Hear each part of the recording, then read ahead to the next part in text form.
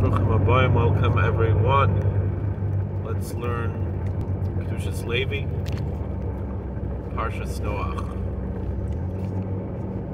Last week when we learned Parshas, it was the Yortzeit of the Kedushas Levi. Now, so it's a week later, so I guess it would be the end of the Shiva. The interesting thing, so the Kedushas Levi was Nifter the day after Isru Chag, right? And the tzaddikim say, the story goes, was that, the Baruch Shalom wanted to take him right after Yom Kippur, because the Gemara says it's a Siman Yafa.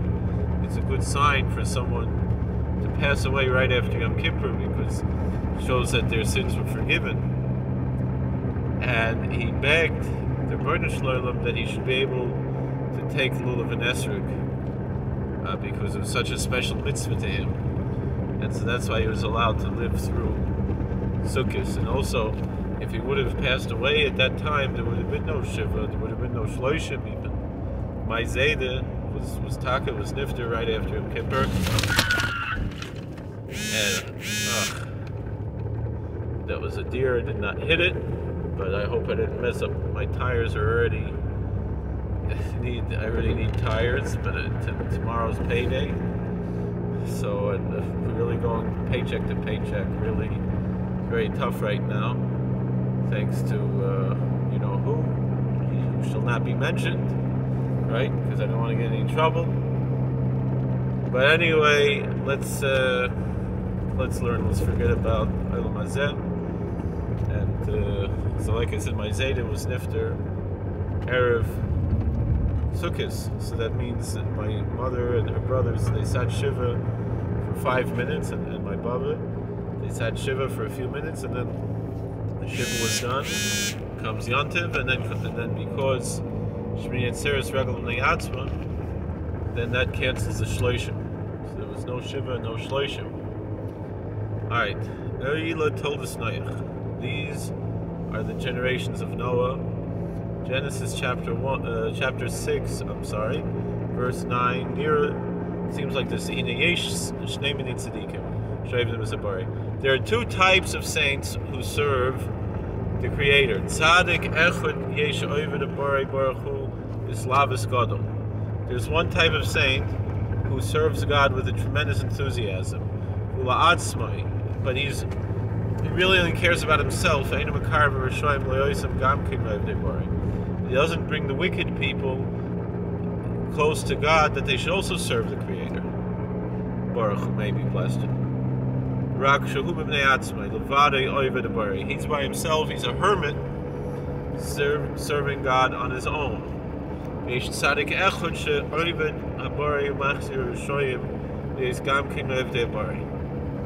There's another type of saint who serves God in a way that he encourages the wicked to repent, so they should also serve the Creator.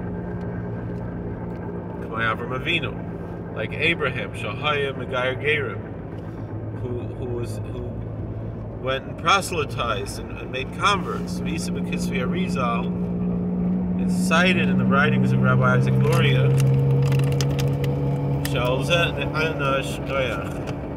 This is why Noah was punished.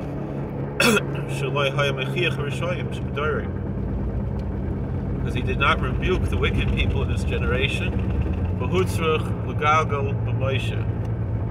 Therefore he had to be reincarnated as Moses. And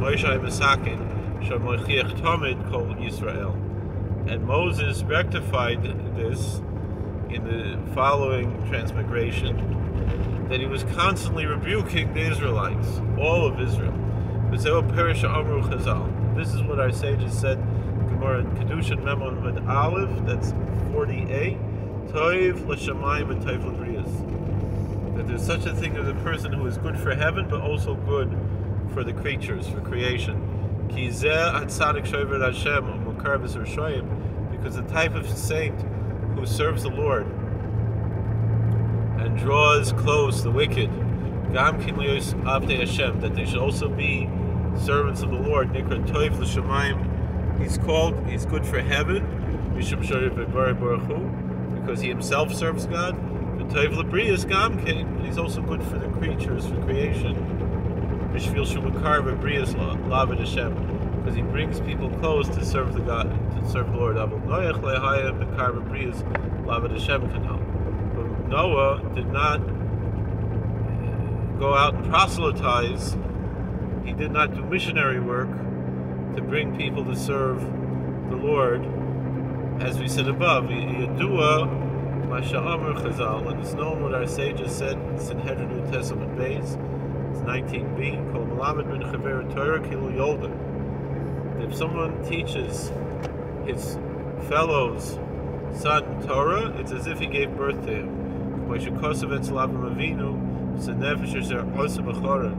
Like it says in next week's Parsha, by Abraham, the souls that he made in Haran. And that's Genesis chapter 12, verse 5. Therefore we see that Abraham, who was proselytized, he made converts. He made many converts. Allah told us. By Abraham is only mentioned his offspring. Eila told us. Never says Eila told us Avraham.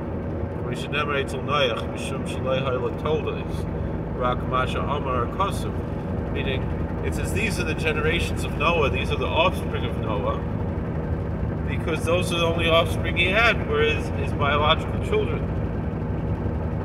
So Eila told us Yitzchak, Isaac also. He was not known as a kiruv worker, as a missionary. So he also didn't. So all he had were Jacob and Esau.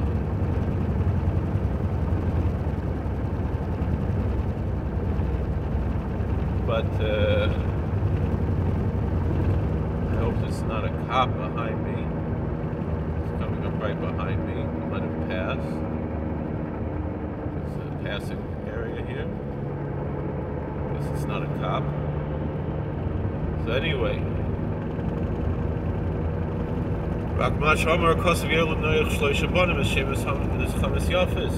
Noah had those three sons, Shem, Ham, and Japheth. He didn't have any other children because he didn't have any disciples. So Perush and Kosovo told us that's also the explanation what it means.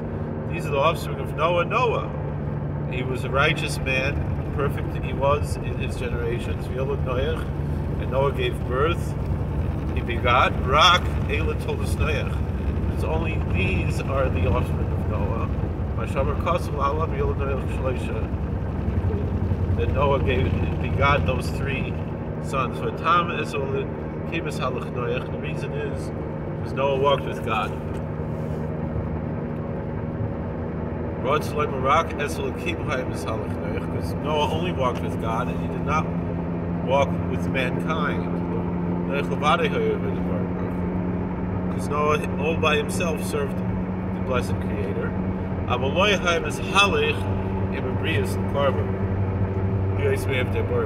he did not walk with the creatures to bring them close to be the servants of the blessed Creator. So that's why I went back and said that Noah only had these three sons, Shem, Ham, and Japheth. Eila told us Noach, and that's why it makes sense to say these are the offspring of Noah.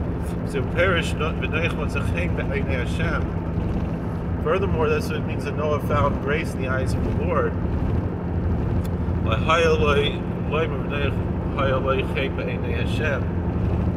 didn't have to say that Noah had grace in the eyes of the Lord.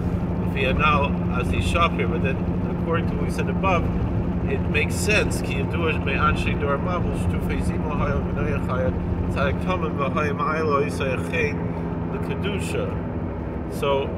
it means that all the people in his generation were very immoral, and Noah took that grace, that charm, that beauty, and lifted up to the holiness. No, the rest of the people of that generation brought that charm and beauty into impurity, into superficiality, into the shell, the side of evil. But Noah did not rebuke them. So that's the meaning would have meant that Noah found grace in the eyes of the Lord. Noah found grace on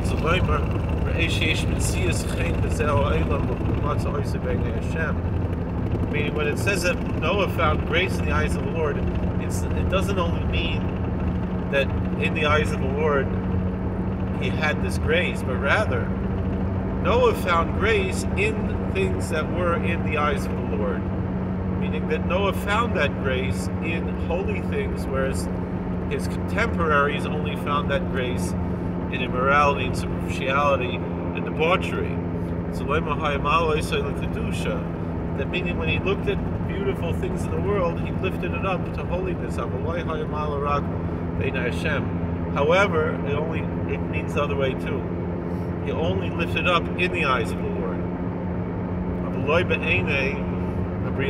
But not in the eyes of the creatures.